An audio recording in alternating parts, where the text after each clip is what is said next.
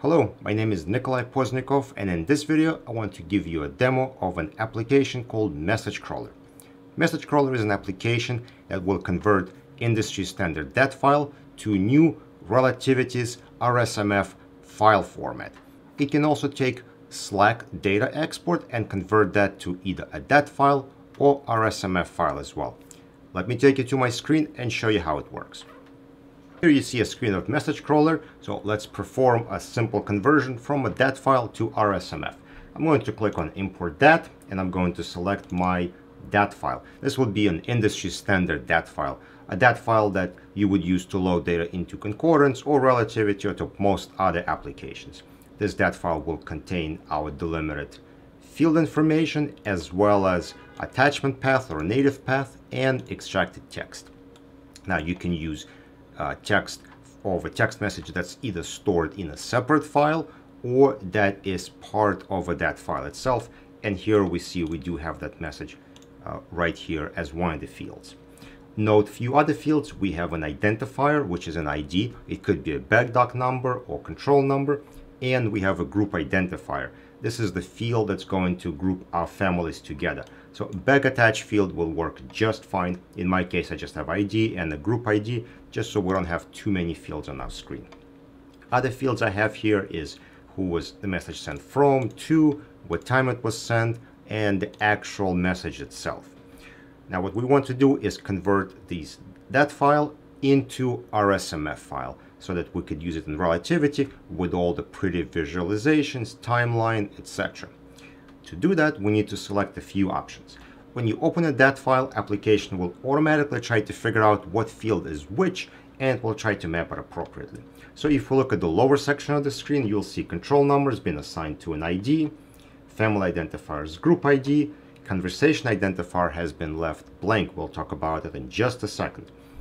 Message type we have selected, same as body, who message was sent from, what the timestamp is, and so on. So all these fields you can configure and map them to standard RMSF fields. And I'm going to have a link to those fields in the video description.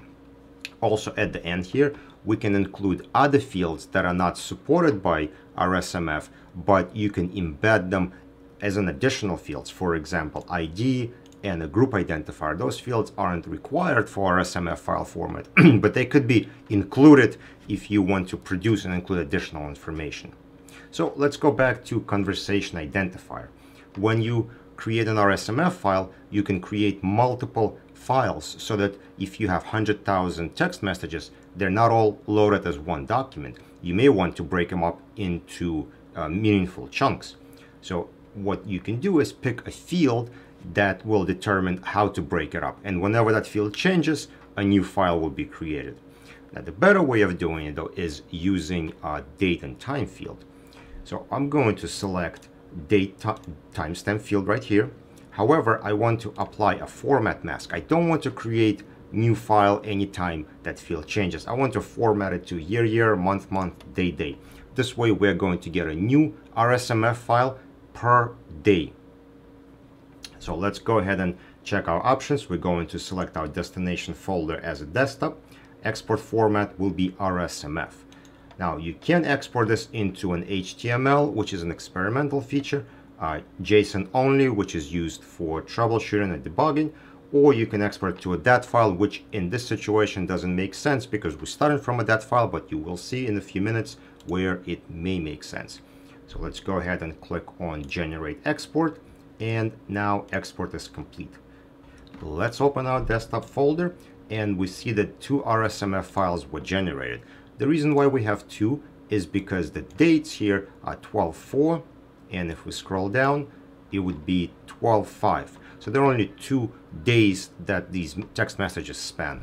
So let's load them into Relativity and see how they look there. All right, I skipped ahead and I've processed these files and I put them into Relativity.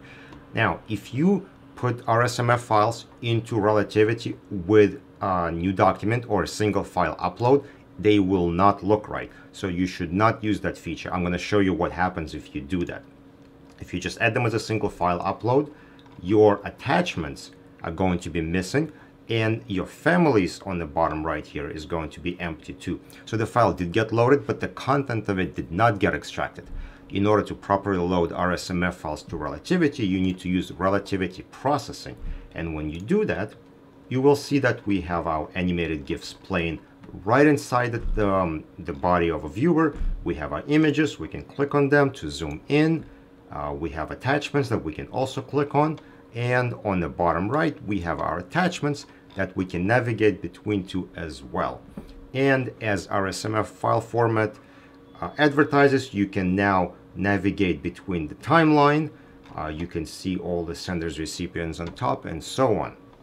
If I just go back to the previous document for a second, I can show you where custom metadata is stored. So if you hover over question mark, you'll see that we have an ID, group ID, and attachment path. And that information doesn't display anywhere in the body of a message, so the viewer doesn't actually have no place to display it, but you can see it by hovering over question mark here or a conversation here. There's one more thing I want to show you that message crawler does. So I'm going to go back here and I'm going to click on import Slack. What message crawler can do, it can take JSON exports from Slack and convert them to either a DAT file or RSMF files. So let me browse to one right now. Okay, here I have a Slack export, and it usually comes with multiple JSON files. Integration log is a JSON file that you will always ignore. And the users file is the file that will contain all the users, but it will be loaded automatically. So the only JSON files we need to worry about are either channels JSON, DM, groups, and other JSON files. So you'll need to process them one at a time. However, user files will get loaded automatically to connect the user IDs inside these JSON files. So I'm going to click on open, and now this JSON file will be loaded right here. Next thing you have to do is download attachments, right? Slack does not actually store the attachments with the JSON files. They're stored online and they're not really secured. So when you click on download attachments, they'll just get sucked down from the cloud and saved to your computer. So let me show you how that looks. So I have my Slack data folder that we just looked at. I'm going to move it here. I'm going to click on download attachments. You can see the count here. It was very quick, but now a folder was created with attachments, and all the attachments was saved into this folder, and internally there was a link created, like a native link path. So now this application knows where that attachment is. Important note, if you were to close this window and then go back and reopen the JSON, or even if you just reopen the JSON file, that connection will be broken, so you have to click on download attachments again. However, if that attachment was downloaded before, it will not be downloaded again. Just a link will be created. So remember, anytime you click on import Slack to memory, you have to click on download attachments. Now from here, we can take this data into two different directions. One, we can export to DAT or load to grid. If I click load to grid, it will simply display this data here in the grid, and you will use generate export just like we did before. However, for this demo, I'm going to click on export to DAT, and now it's going to say, how would you like to name it?